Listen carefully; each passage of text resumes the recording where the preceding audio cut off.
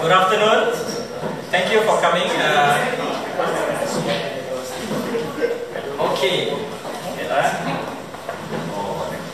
Okay, let's just I introduce myself. My name is Imran. I think most of you will know me. Yeah.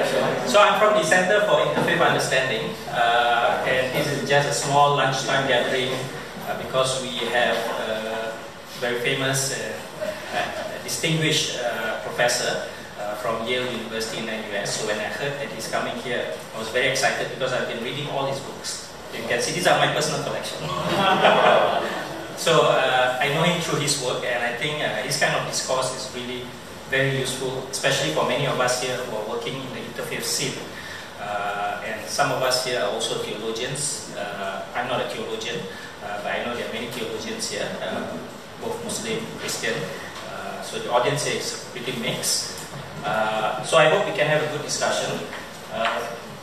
Before I start, maybe I just set a bit of context. But firstly, I just want to thank, before I forget here, to thank Dan. Come sit in front beside Prof. No. Okay, man. You seem to be playing musical chairs.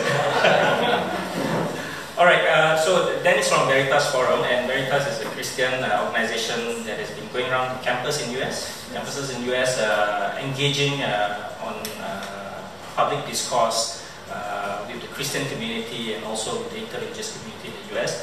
So thank you for bringing Professor Miroslav Volf here. And also thank you to Nisman for connecting again. And this session today is co-organized with the Fellowship of Evangelical Students, which Nisman is leading. And I've spoken at FES forum in the past, so that's how I got to know him. They're doing very good work in terms of trying to bring critical discourses and interreligious ideas within the Christian community. Also, thank you to the sponsorship of this place by the Graduates Christian Fellowship. I'm not sure who to thank, but Marcus and Alan, thank you very much. So I know Marcus and Alan very well because we've been doing Christian-Muslim dialogues for the last, how many years? Yeah. 4 years. So every year we have about 3 sessions discussing various topics that are critical in Christian-Muslim theology, right? So thank you GCF again for the partnership. I think in Singapore, and Prof is just learning about the context and the landscape here. He had a very good forum yesterday together with Professor Kevin Tan from the famous constitutional law expert in Singapore. It was moderated by Eugene Tan, Professor Eugene Tan also. So it was a very good forum. And I think that is the crux of the matter is Singapore is also shifting as a society. In the past, of course, we have to grapple with the rise of religious resurgence, or religious revivalism, as some would call it, where, you know, the defeat of the secularization thesis, in the sense that, you know, the idea that as secularism marches on, religion will be relegated to the private sphere, has very little function or even relevance to public life. So that is the secularization thesis, and somehow in the 60s, 70s, that idea has been thoroughly defeated, in the sense, particularly since the 1970s, when we see the growth and the emergence of religious communities that are asserting themselves within the public space and wanting to have a voice in public discourses. And that is a global change, but also Singapore also was experiencing that across all faith communities. So it's not just the Christians who are having a revival, Muslims also, and Buddhist revivalism was also taking place. So the tensions that emerged in the 1980s was quite critical in terms of us thinking through where we are today. 2 things that were highlighted in the 1987 publication by the MCD, Ministry of Community Development at that time. Today and they changed to MCDS, and then today MCCY, which Prof. Jacob was formerly also the minister with that portfolio of Minister of Culture, Community and Youth. That report in 1987 that was commissioned to a group of academics in NUS at the time highlighted some issues with religious revivalism. So 2 of it is actually, one is aggressive proselytization that has somehow created a lot of tensions interreligiously, not just within or not just across faith communities, but also within faith communities. That was one. But at the same time, of course, Article 15 of the Singapore Constitution also granted religious freedom and the freedom to propagate your beliefs.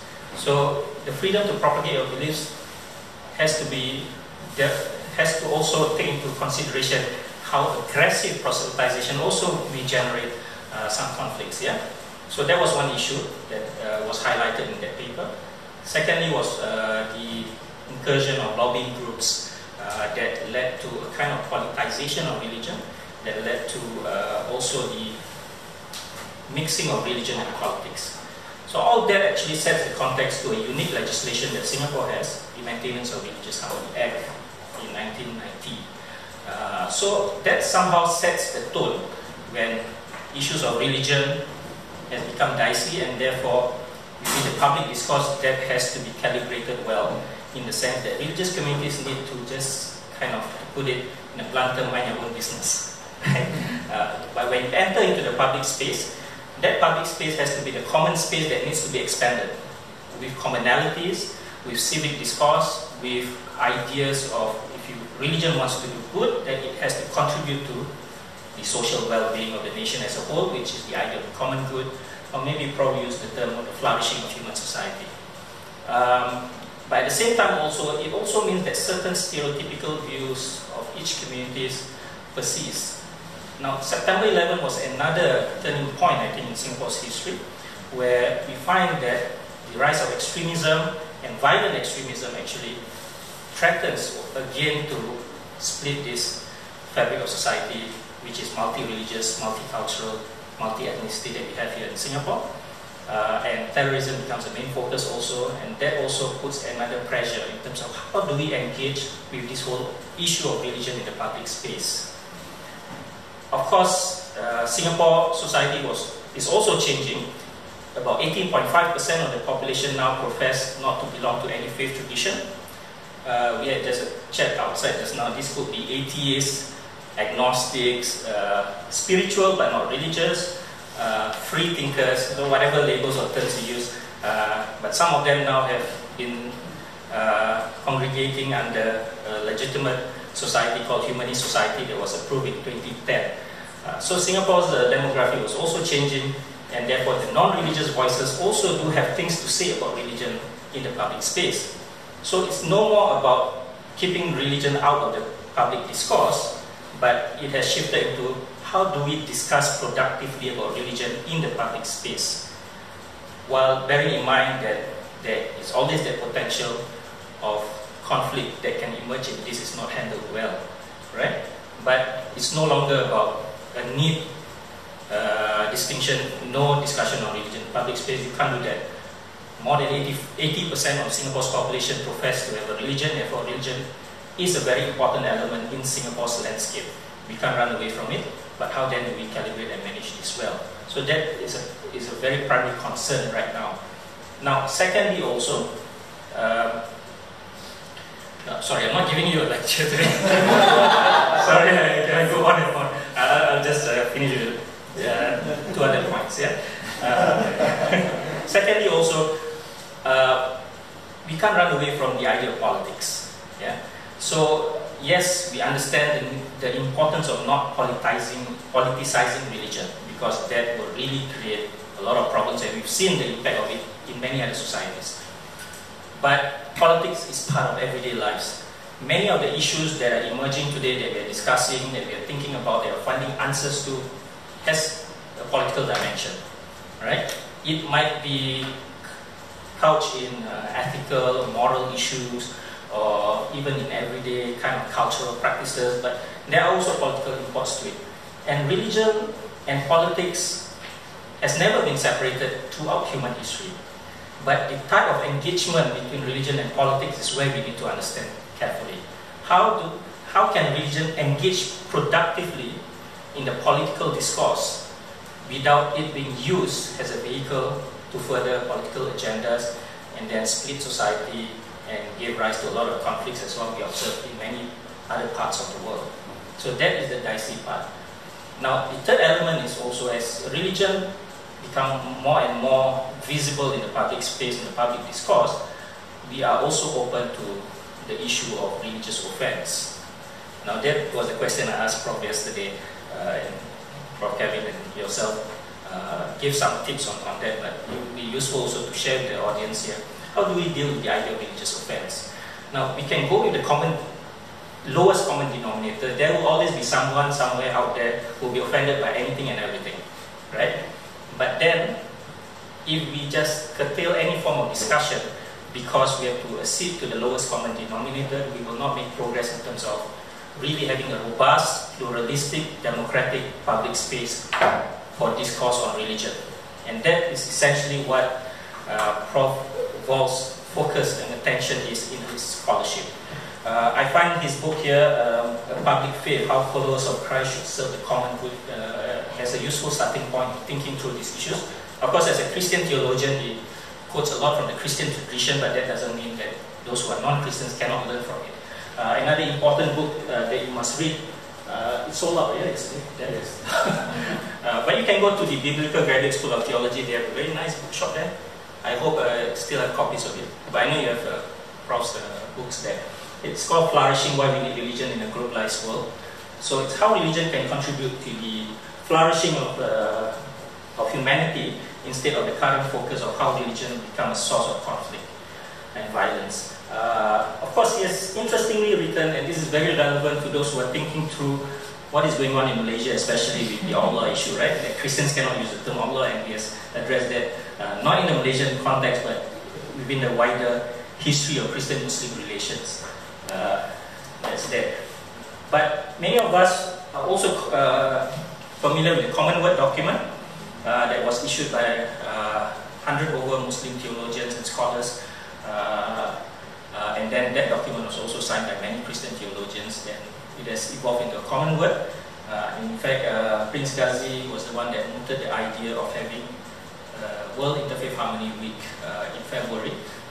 And that has become a movement, and Professor has been at the forefront of it also.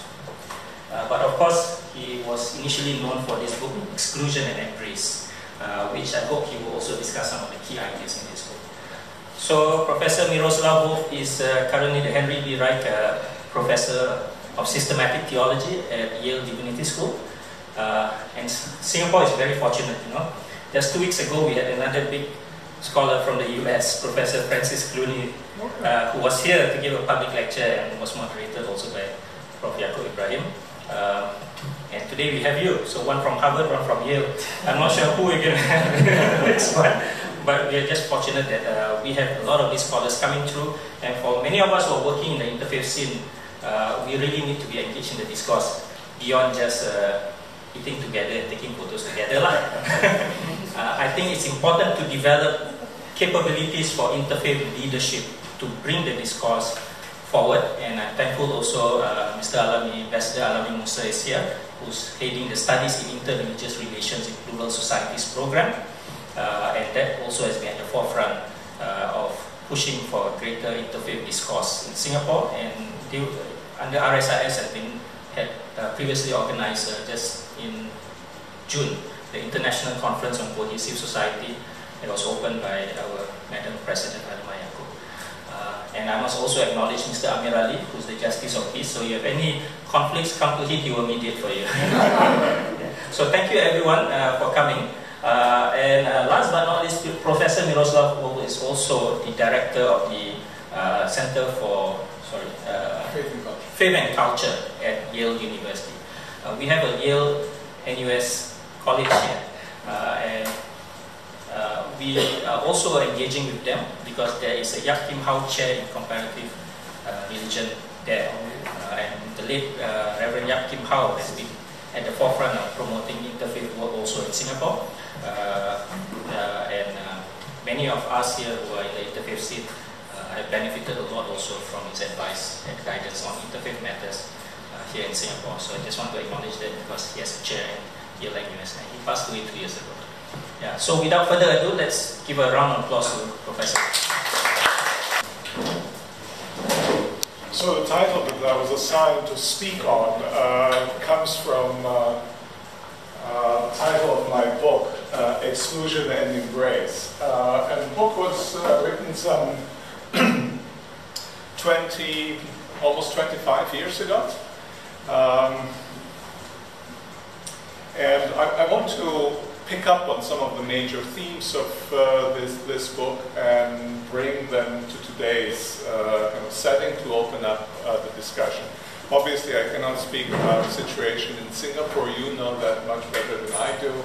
I'm here to learn about that, but I can tell you something about my own experience. And my own experience in particular with the question of identity, religious, but ethnic and other forms of identities that often overlap. That was the theme of the book, Exclusion and Embrace, identity and otherness in the context of conflict, identity and otherness, and the possibilities of reconciliation.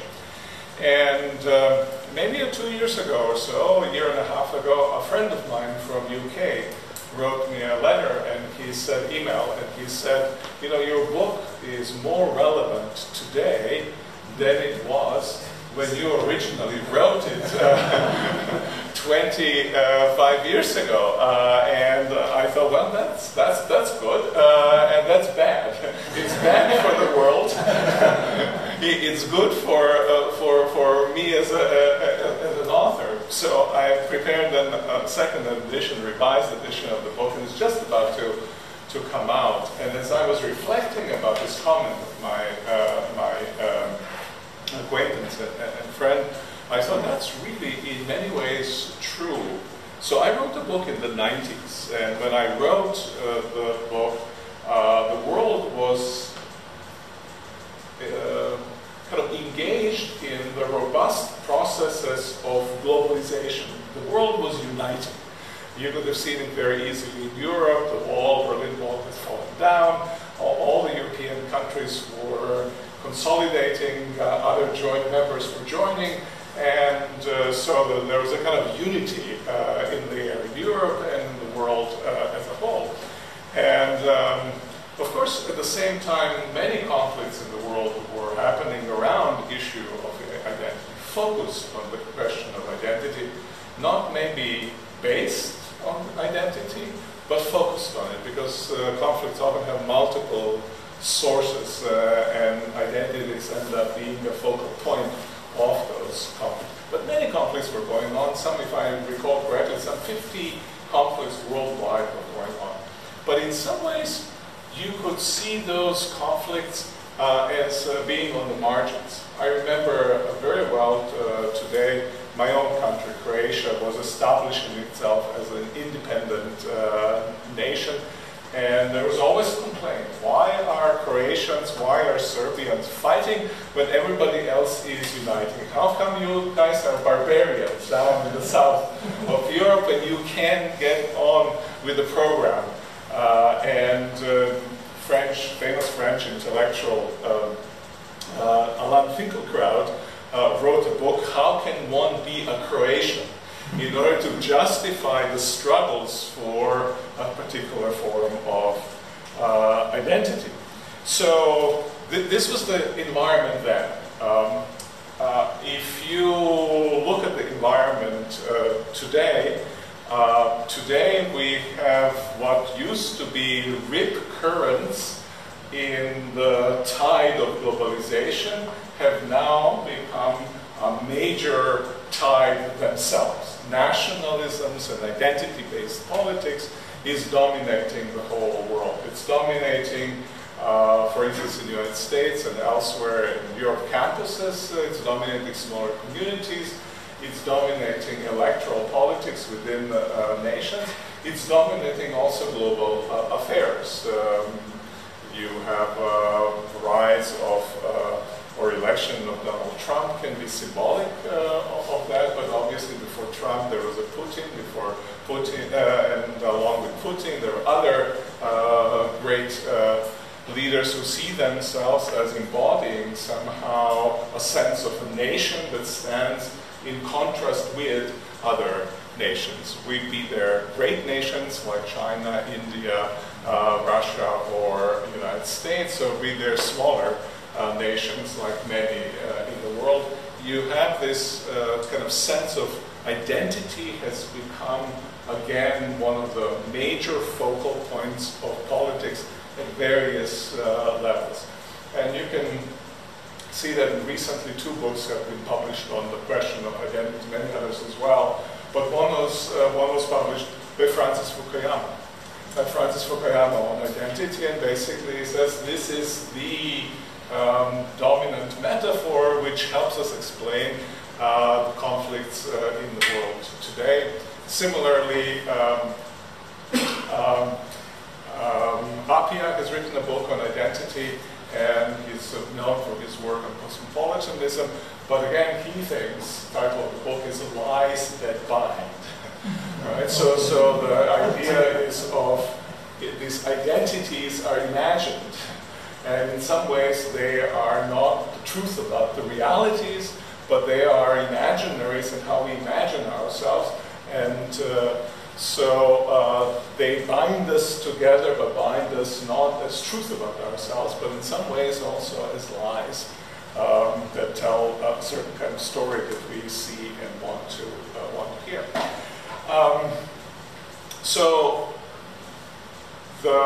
With the emergence of the question of identity, you can also see how the identities themselves have become very much hardened. Boundaries between groups have become conflictual. In that sense, that's in a sense a reason for the assertion of identities, which is to say then that there are strong tensions along the lines of almost impermeable boundaries. And so what used to be the feature of fundamentalism, that the boundary was impermeable for the others, the other could not imagine themselves, one cannot imagine themselves in the shoes of the other, has become now a feature just about of most of the movements that we are experiencing. High level of conflict, and I think that poses a particular kind of challenge. And it poses a particular kind of challenge when kind of identity politics more generally is associated with the religious belonging. Then what occurs often is a certain kind of sacralization of identity, and that sacralization of identity heightens the stakes of the conflict. Again, we can see that in many settings where religious forms of identity exacerbate the conflicts that are being carried on other grounds. So for me, as I was writing the book, Exclusion and Grace, the central issue was the character of identity. How do I construe identity in a kind of salutary ways? Now, it's easy to say, well, identities don't matter, but I come from a small country, Croatia, right? And if we don't worry about our identity, we're going to disappear because there are these big players who exert influence left and right on us. So the question of identity for us is an existential question. I think that's also true at a very much personal level, in the smaller community levels. Unless we have identities, we don't exist. So to have existence in the world, you need to have either personal identity, you need to have boundaries. And within those boundaries, you can exist as particular somebody. And so identities are, in many ways, formative, creative of our very character as individual human beings as well as communities. And so it's important to attend to identities, but the question becomes, how does one attend well to identities? In the question and answer part of the presentation yesterday, I have mentioned what I consider to be a really important issue of how we negotiate identities. Namely, I make the distinction between identities that are established through drawing, by emphasizing the boundaries, and identities that are established by emphasizing the center of identity. The differentiation comes from very small 5-page long article by a Christian missiologist. And he differentiates in mathematical terms. I don't know much about math, but he uses that analogy between centered sets and bounded sets. And the distinction between these two sets is that one is organized around the center, and the other one is organized around monitoring the boundaries, and in that way ensuring the identities. And you can predict that if you manage identity by simply concentrating on boundaries, then the essential thing will be for you to be different than somebody else. As soon as you come to somehow resemble the other, you're encountering the problem. Then you encounter what Freud has called the curse of small differences. Then you have to reassert your difference just because the other has become too similar to you. But if you think of identity that is formed by the central convictions, then it can very easily be that you can you have to attend to boundaries, but you don't have to take the boundaries so seriously. Boundaries can become porous, so that traffic can come in and traffic can come out as well. And I advocate in this book the idea of these identities defined by the center, and consequently identities and boundary maintenance being such that traffic happens on along the boundaries.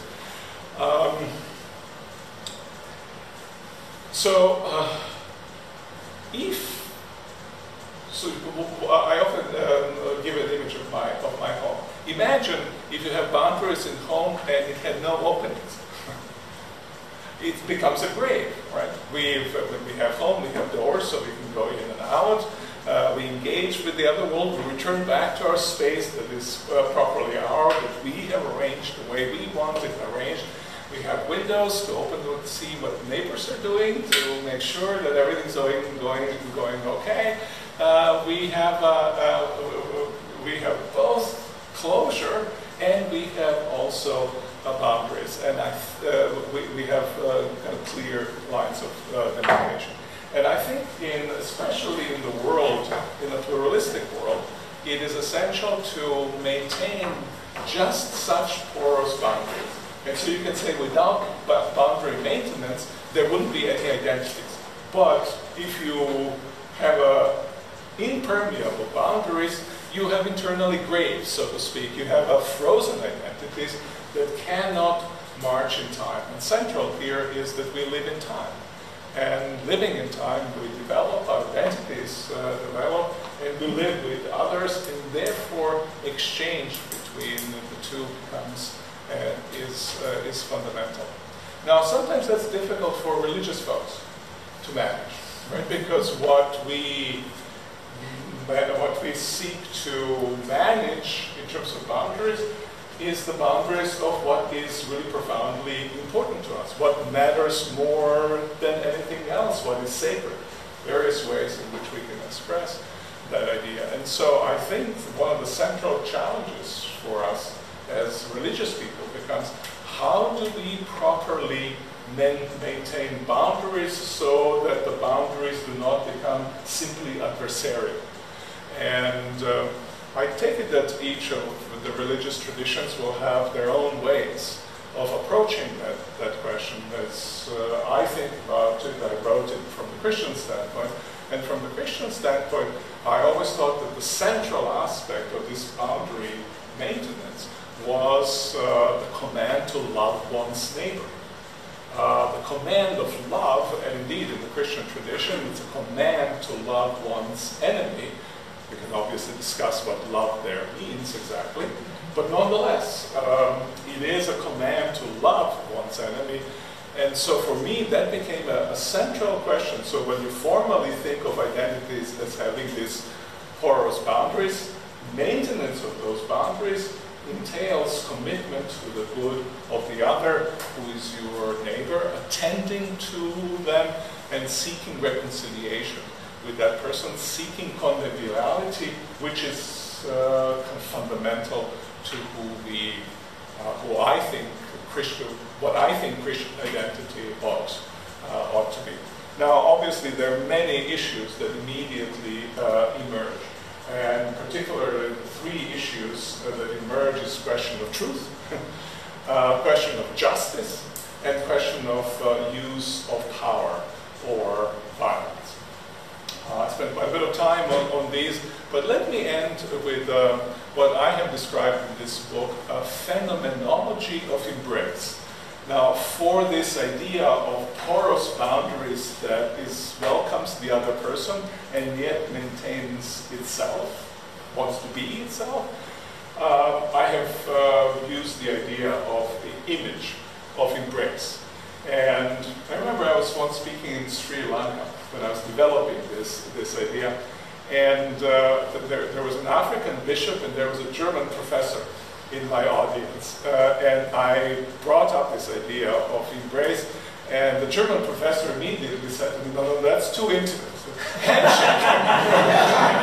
He's okay, but embrace, no. And then an African bishop said, no, we need proper embrace. You can't just have a handshake. At that time, I didn't have a presence of mind to say, but handshake is also an embrace. Yes. Yeah? Pinky, holding pinky, is also an embrace. A little one, but nonetheless embrace. And it has what I would describe a similar phenomenology. So what does it take to embrace? First, arms go open, right? Arms go open is a sign of invitation.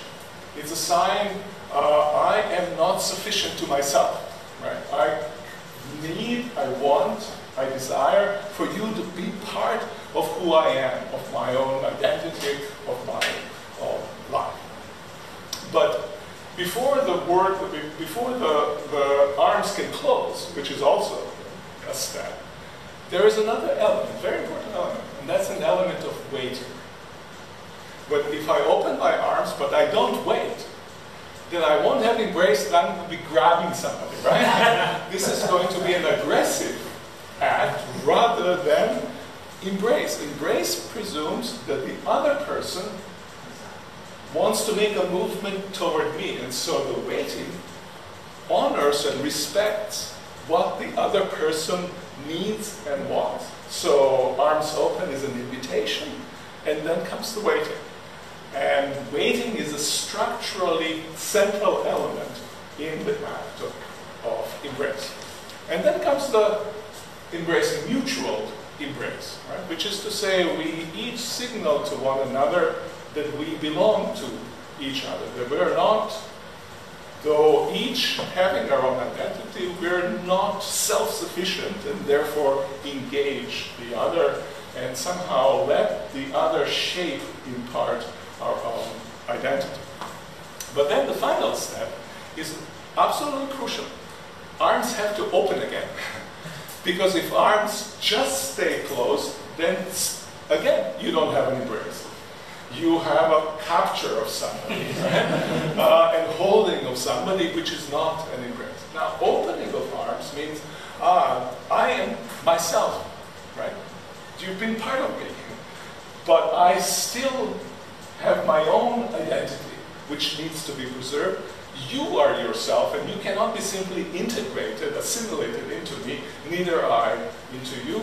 We are discrete and independent, though profoundly related entities. Now, I think that applies for siblings relationships, it applies for spousal relationships, for family relationships, it applies also for relationship between ethnic groups. I think it applies also for relationship between religious traditions.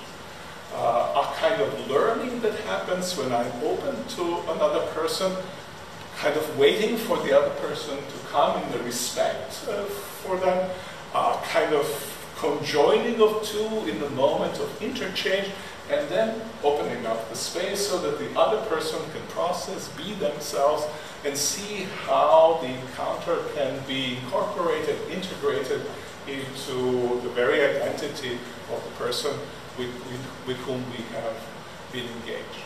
Now, to me, that is a very simple, in a sense, way of describing what happens in many of the interhuman exchanges. but also what happens in ecumenical exchanges when they are done well. And in order to negotiate boundaries, in order to not to have clashing identities, we need these kinds of encounters. They're mutually enriching and leave each one of us to be freely who we actually are while being enriched by one another. I think I will end here. This is about 20 minutes or so. So we'll change the program a bit. So we'll have discussion now. So if you have anything to bring to attention of Prof and questions, and then after that, then we'll just break for lunch. So we have about maybe 15 minutes or so. Yeah. Please introduce yourself. Yeah, I'm Lily. Welcome to Singapore. Thank you. So I'm Presbyterian. I have a question on basically vocabulary and challenges of vocabulary that we all hear in church. So one of the things I do most of the time during the day is I dream up projects related to photography, and only on Singapore and on Singapore issues. That's a cool thing to do. So the one that I'm trying to do now is called Fence. What does getting pissed off in Singapore look like? and how should we talk about it? So my question is, since you're coming from a school that's teaching and preparing new students or people in community, so I've been to church all my life, and I think part of the issue with being Christian and also followers of Jesus and the idea of heaven and God and all that, is that there's we took difference, the word difference, to a very high level. We are chosen, we are set apart, we are different. And we're saved, and so we're better than the rest. So this whole thing about boundaries is actually made worse by a lot of this kind of rhetoric, to the point that it's sprouted things that we can all think about, colonialism, power, hierarchy, all that, and we're living with all of that today. So in your comments, to make this thing porous, and you talk about the word embrace, right? Even that word just gets everybody all talking about what it really means. That's the point of it. That's the point of it, to get people talking. And so, in your mind, this vocabulary from a Christian point of view, does it need to change? Do we need to be more mindful of what we say when we are chosen, we are given, we are saved? Should we have new vocabulary so that we don't create more of this difference and then get everybody all pissed off, Yeah, I think one important element is to watch the vocabulary, right? To attend to implications that it has, implications for us, what it does to us, shaping who we are, but how it's also heard by others. And there's two sides to the vocabulary. But in many areas, vocabulary is very important. The relationship between men and women, vocabulary is really important because it kind of names certain kind of hierarchical relationships and so forth. But on the other hand, so all of this I think is very important. But at the same time, I think that change in vocabulary is overrated. We think that we are achieving something, but in fact, unless we change the patterns of behavior, the new words get infused by the same kind of meaning on account of the patterns of behaviors, because language doesn't float freely in the air. Language is a form of practice, and it's tied to ordinary practices in life. And so my sense would be we've got to attend both to the language and also, and above all, to kind of practices of interchange with one another. Obviously, we have interchanges through language, But we have also interchanges that are quite apart from language, and I think we need both the inner transformation, structural transformation, as well as attention to the language. And of course, one set of terms and vocabularies work well in one setting, translate into a different setting, and it suddenly doesn't quite work. So we have to think about rhetorical situations as well, and experiences with people. Part of the reason why I use the vocabulary of embrace, obviously it has its own, it can be problematic in some ways. But it's also a way to think of reconciliation, forgiveness, shifts in identity in a ways that is a little bit surprising, novel, that let us see things slightly from a different angle, just in order to ask the question, well, what does it mean for the fine structure of our relationship to be in relationship with someone? Kim here, I'm a Methodist. I was fascinated that you used Paul Hebert's bonded sets and centers, because I'm familiar with that. You've been talking a lot about the boundaries. I'd like to ask a question about the center. Yeah. Because Hebert would use Christ, God, as a center. So in a multicultural setting, what could be the center? Or are we talking about multiple centers? Yeah, that's where I would go with it, right? So if you had a single center, suddenly identities would be fluid. A lot would be lost. Maybe something will be gained, but a lot would be lost. I think, at least in religious context, I think we ought to operate with kind of multiple centers. I don't think that the center of a Buddhist would be the same as the center for a Christian.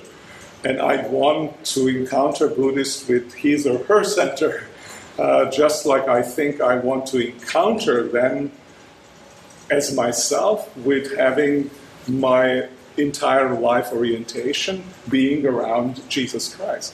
I think I would deny my own identity, speaking just personally for myself, if that's not what I did. So it's multi-centered, and if I'm right, this would allow, then if we didn't define ourselves primarily through boundaries, but through centers, it would allow us to be more fluid on the boundaries. And this was partly Paul Hebert's kind of intention with it. Obviously, then the immediate question, well, how do you define Christ? Is Christ too stable, right? So we'd have to think about what do doctrinal positions then mean? How does one infuse religious language with a kind of apophaticism, with humility, with not quite fully knowing and being able to express that which organizes our lives? Just one follow-up. Sure. But do we, so in this room with Christians and Muslims, must we have one center amongst us, or should we have several centers? So I would want to plead for multiple centers, not having necessarily one center, and letting what is then bind us emerge in the encounter itself. Now that's a wager. That something actually would emerge. But it's not an unfounded, completely wager. We've had situations where we have discovered, looked at each other in the eyes, being honest with one another, and we realized, wow, there's something really profoundly important that binds us. And if we don't then insist on defining ourselves to our difference primarily, and therefore being scared of the discovery of commonality, we can make a journey into exploration of what binds and how that which binds us also makes us different from one another. So I think that will be just one small addition. I think that's also a genius of the so-called scriptural reasoning approach, because it pulls you out of the and pulls the strict doctrine out of identity question and lets the other person read your sacred book and you find yourself in it. Multiple centers, two sets of scriptures, but nonetheless very important commonalities. But multiple centers means there will be tension. What can it be that over time as you evolve and you develop, that centers porous and then kind of some commonalities, and you can see it kind of come together, and what we should endeavor to achieve is a kind of common center shared by different individuals.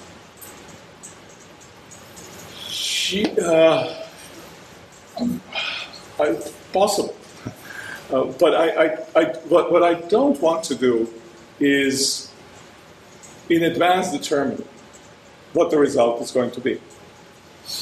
Because then then I already know what the center is. That is to say, right? That I already know that there must be a center, and that we can, a common center, and that we can relate positively to one another only if we agree at the core, right? I'm not sure that that's true. That that's the only situation in which common life is possible. Now, if one thinks of those multiple centers as profoundly different, then maybe that's true. But I think what we are discovering also, that nonetheless, say I think of Jesus Christ is divine and human. And for me, that may be non-negotiable, which it is for me. But it doesn't mean that a Muslim cannot discover within that center that, as I have understood it, something which resonates with the center that has been differently defined from the Muslim standpoint.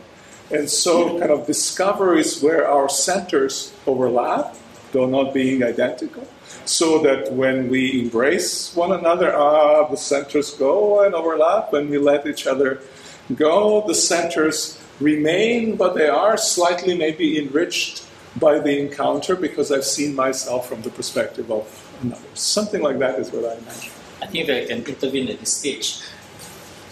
There's an elephant in the room.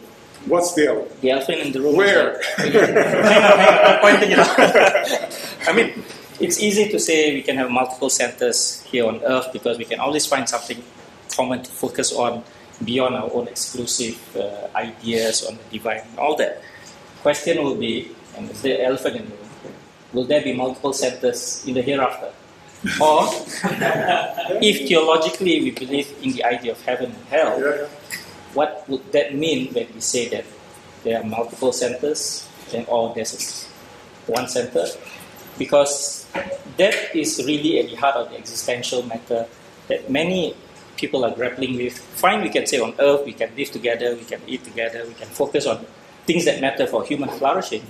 But at the end of the day, if I think that there's no salvation outside Christ, for example, or all non-Muslims will go to hell, how do I reconcile that idea and be at ease with the here and now?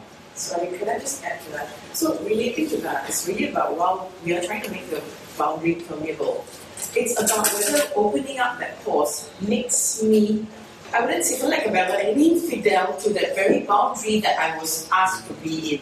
So I have to take a stand, either way, I'm in or out somewhere by opening up the pause. So it's like when I try to find that area you're trying to discover, but that very one or two things which can't be negotiated, it's really the reason why the boundaries were born, you see. So how then do, let's say, an individual like me, for example, I'm trying to sort of come across it as a basis while also trying to stick with not just a single identity, but with a community identity. And how do we?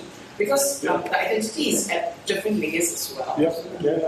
Well, I'm glad you're bringing up the question of communities and a relationship between personal identity as a member of, or as a religious person of a certain kind, and a communal identity. Because obviously these have to be negotiated. They're always negotiated, right? Never individual fits fully into the community, but once you add the interfaith dimension to it, the strain can become such that one might be closer to one's interfaith interlocutor in certain regards than one is to the faith community to which one belongs. So one has to do interpretative work, one has to try to bring along the community on that same kind of a journey. I think that's how I would think of it, and obviously that just underscores that within each of the religious traditions there are a wide variety of perspectives, and people construe sentences differently, and these are the debates rage within communities that are sometimes very, very strenuous and very divisive, as we know. I've experienced that myself in my own interfaith, inter-Christian dialogues, as well as interfaith dialogues. I've experienced kind of tensions that occur in this. On the question of whether there are multiple centers, eschatologically, I don't know what the furniture of heaven is. So this is all to say, not to be funny, but this is all to say that there's a certain kind of apophatisism, certain kind of unknowing, not knowing, is appropriate for that. I think in some ways I want to think of the world to come as almost, I don't want to be misunderstood, but almost like a utopian space that shapes the longings for truth together with another person. Right? So I imagine heaven as being the world of love where all people are gathered together around a single source of holiness. Right? And that to me is a motivating factor to search for truth for myself as well as for truth in community with others. But I hope you're going to become a Christian.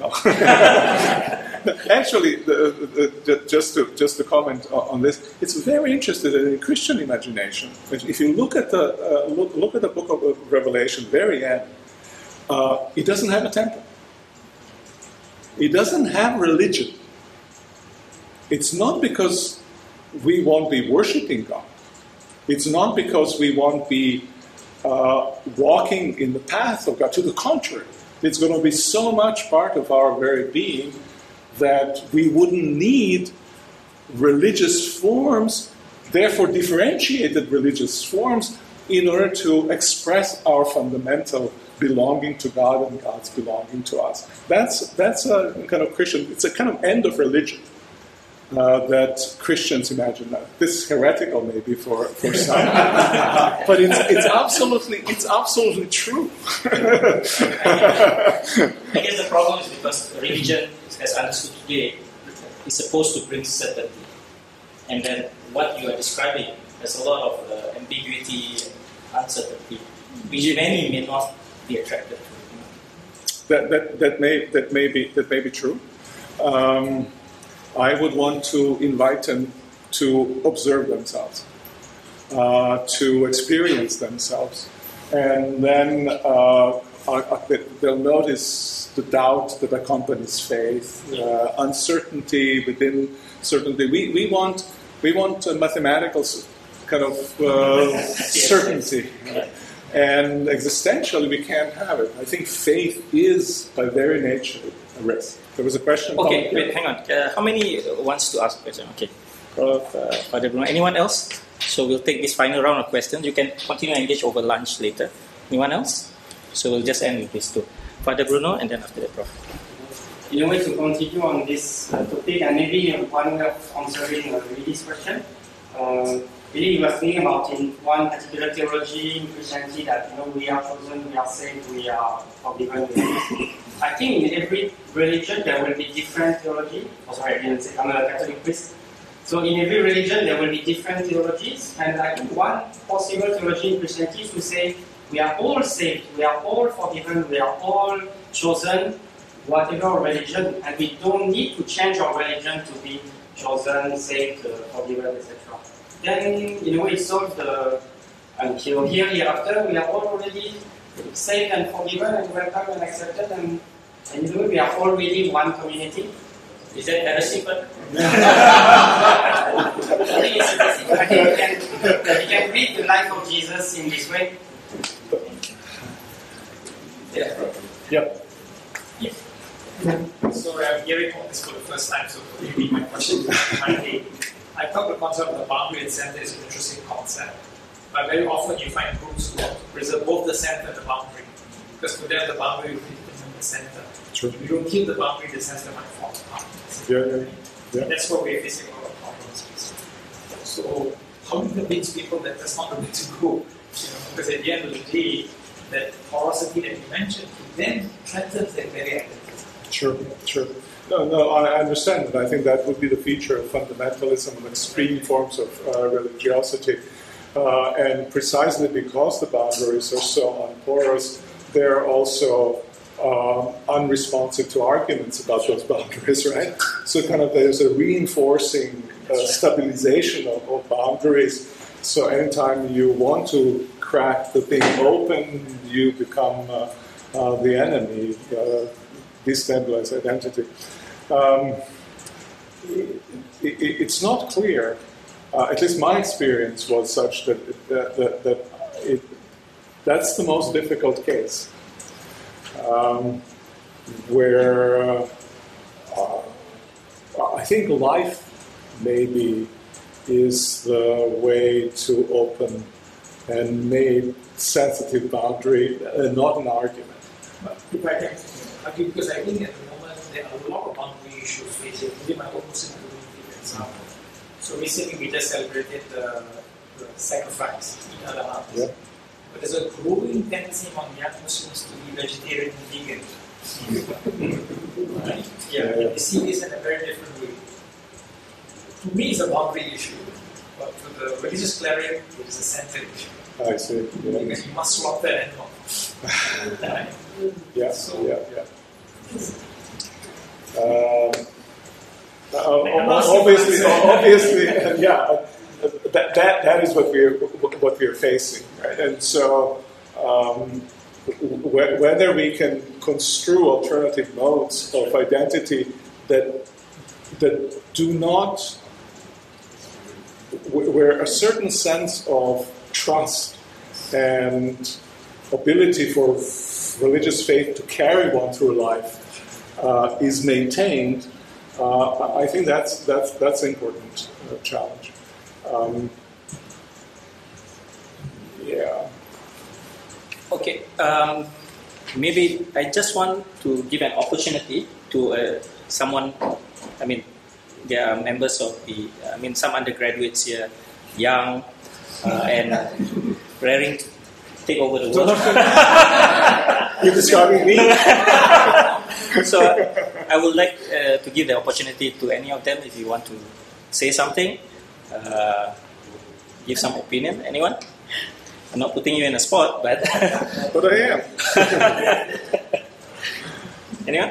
Darren, do you want to say something?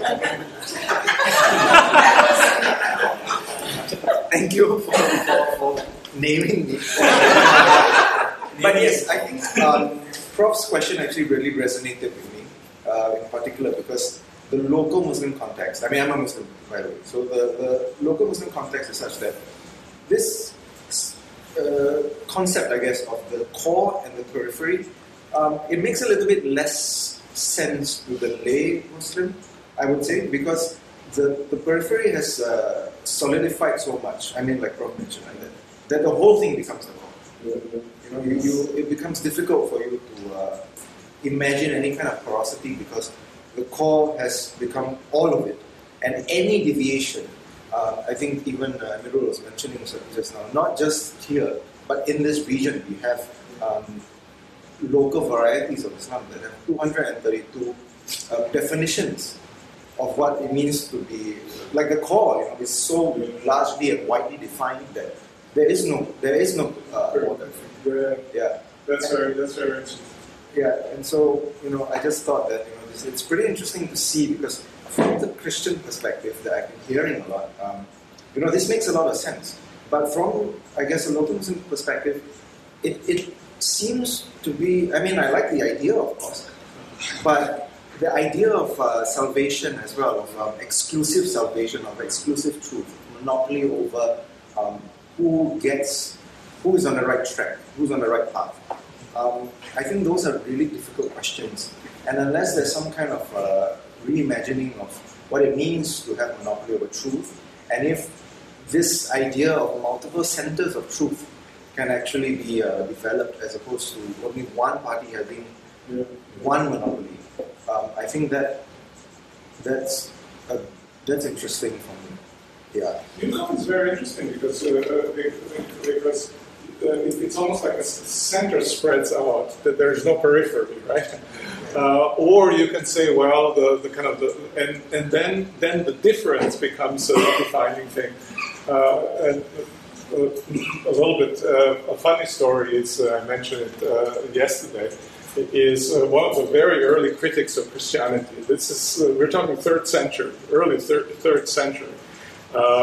Was Celsus, and he complained that Christians are so bent on being different that if the whole world became Christian, they would be something else, just to be different. Right? Origen, the Church Father Origen, had an answer to it, obviously, but you can see the sensibility that he observed. How difference becomes so fundamental and defining that you're completely invested in this. That gives you your full identity. I'm hoping that there's something in faith that also crosses this idea of certainty in the almost like a completely dogmatically defined world, so that the idea of God, the Creator, God who is in many ways beyond reason, that is a foundation of everything, also crosses that and allows us kind of trust and a certain form of confidence without having full, extensive certainty of 180, how many? 200 and, okay, well... I think we need to rediscover transcendence. That's a different way of... nice way of putting what I'm just saying. Thank you so much. Yes, quick announcement. Firstly, we're going to organize a lecture, a seminar actually, between Center for Interfaith Understanding and possibly National University of Singapore and also the Biblical Graduate School of Theology. On the 21st of September, Professor Ernest Chu will give a lecture on 200 years of Christian-Muslim relations in Singapore, bicentennial. Well, basically charting the progress and also what has transpired over the last 200 years in terms of the arrival of Christian missionaries, the colonialism, etc., and independence, and where we are today. And the respondent for that will be Professor Syed Farid Alatas. So more details will be out by next week. So you'll be on the mailing list. Last but not least, the center after this is food. But there's also boundaries. So there are some vegetarian options. So thank you very much for coming and hope you continue to support us. Thank you.